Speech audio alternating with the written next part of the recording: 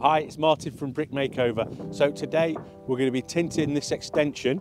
We're going to be doing mortar tinting and we're going to be doing brick tinting. People don't quite realise the importance of having the correct colour mortar and the difference it can make. So what we're going to do is we're going to walk you through the day on every process of mortar tinting and brick tinting. So I might just darken that a little bit and then put these like darker bits in there just so it'll just blend all the way across. So I just want to do as much as I can so when someone comes in they look at it and think, oh, they ain't got much to do to it. Of effort, Add value to it. That's it, mate. 100%. And that's what we'll do. What they tend to do with the older houses anyway, as you see there, it was always built with a different brick on the left, on the gable side. So they used to put cheaper bricks on that side, more expensive bricks there. So it will look like it's supposed to be like that as well. And first of all, we're doing the mortar tinting.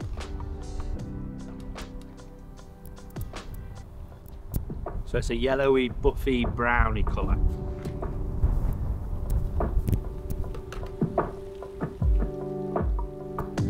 So what I'm doing now, obviously I've got 20 years experience of doing this, so I pretty much know what's going on and what colours need to go in. So at the moment we've got a grey, we've got some grey pigment, we've got some white and some yellow.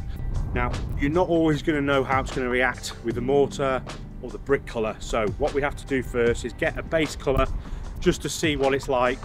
We'll test it, we'll dry it, then that's where you either carry on with it, you've got the colour right first time, or we just have to tweak it with a few different colours.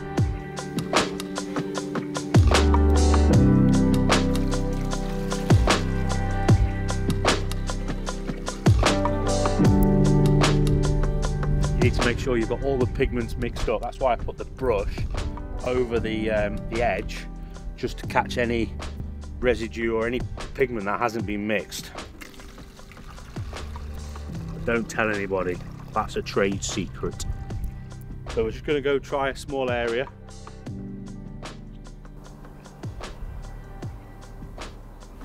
So I can see there, it's not going to be thick enough, and don't think it's going to be pale enough. Turns out, could be wrong. I'm not going to get any closer than that.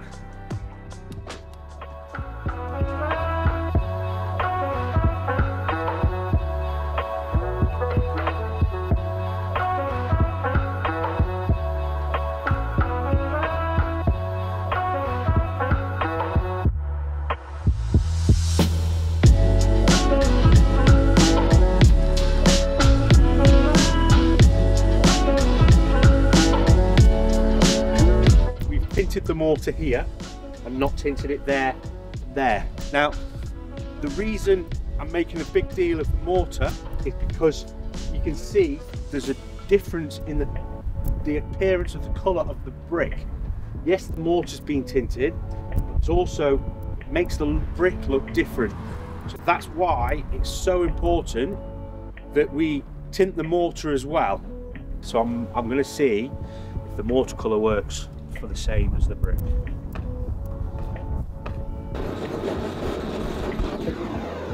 I think that'll work nicely.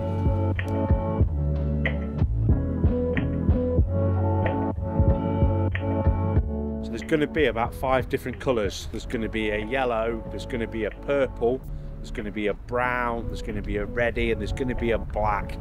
It's quite heavily textured, the original brick. The other one isn't as heavily textured, so it's a blend of all the different colours. That some will be darker, some will be lighter, and the way you do that, you leave the previous base colour a little bit damp so that it all blends in. It's like watercolouring.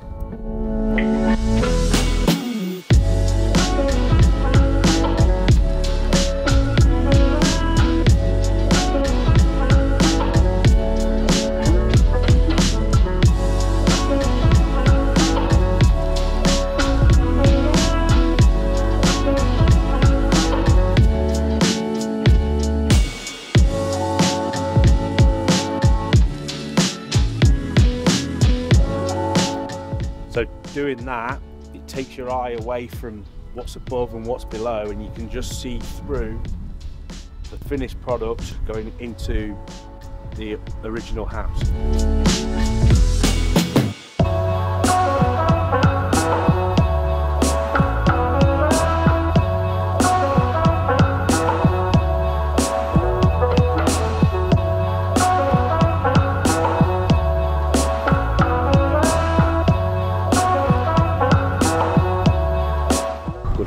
That. Sometimes with cables just get in the way, all we've got to do is just move them out of the way a little bit, and then we need to also find out if the cables are staying or not, because the last thing you want to do is the cables come out and then there's just a little line behind it.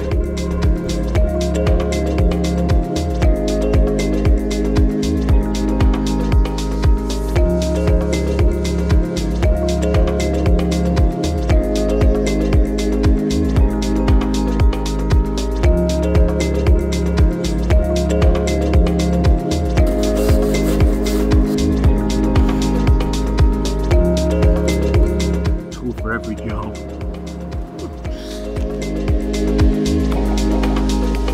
Tell me somebody else has got 3 brushes on the go.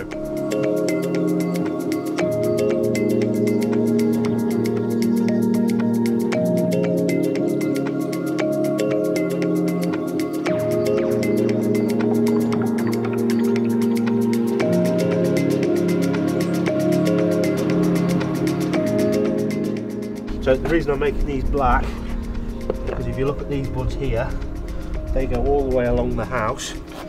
So to make it look completely right, I'm just going to take that all the way through to the other side. Say black, more of a purple.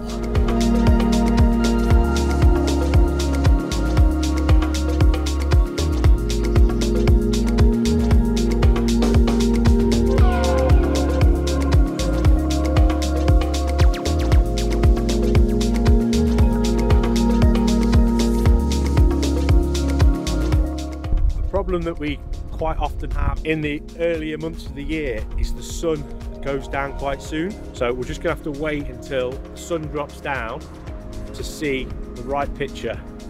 Just want it to go behind those bloody houses about that much. Hold on, let's go on up.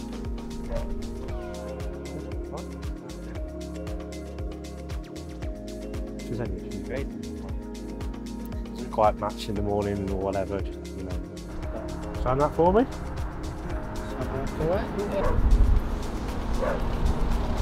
Thank you very much.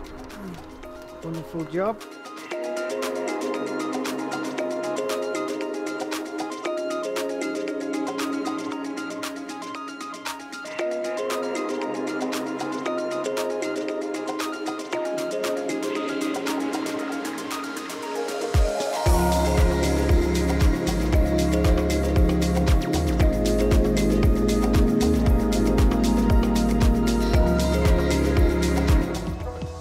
So that's the job complete. We've done mortar tinting and we've done brick tinting.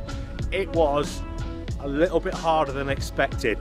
Now, we've done 6 different colours in the bricks. We've had to mix colours in, we've had to put colours on top of each other, but we've had a fantastic result.